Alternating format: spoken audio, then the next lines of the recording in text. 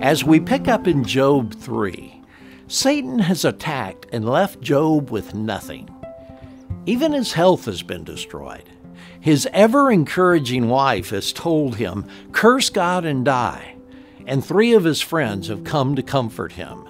Job is inconsolable. His friends sit with him for 7 days and nights without a word. After this, Job opened his mouth and cursed the day of his birth. Why? Well, the answer in Job's own words is found at the end of the chapter in verses 25 and 26. "For the thing I greatly feared has come upon me, and what I dreaded has happened to me. I am not at ease, nor am I quiet. I have no rest, for trouble comes."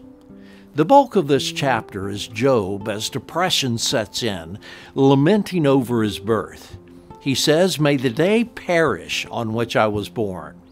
He asks, "Why did I not die at birth? Why did I not perish when I came from my mother's womb? Then, why is light given to him who is in misery, and life to the bitter of soul?" Considering what we know about Job's past, he's probably never asked these questions before. He never needed to. But on this day, he does. And his friends quietly listen. Job's response reminds me of my response when the roller coaster of life bottoms out and it seems as if it will stay there forever. The negative thoughts ruminate in my head, and there's nothing good there. And like Job, I just want it all to end. What do we do when fear comes upon us? When dread produces difficulty and troubles leave us restless?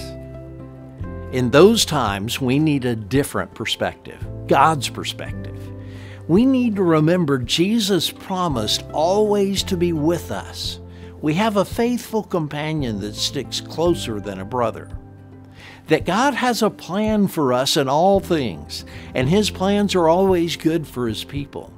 And that God wouldn't allow something to come into our lives unless He intended to grow us through it in some way. In times like these, we remember God's faithfulness in the past to give us confidence that He will again come through in the future.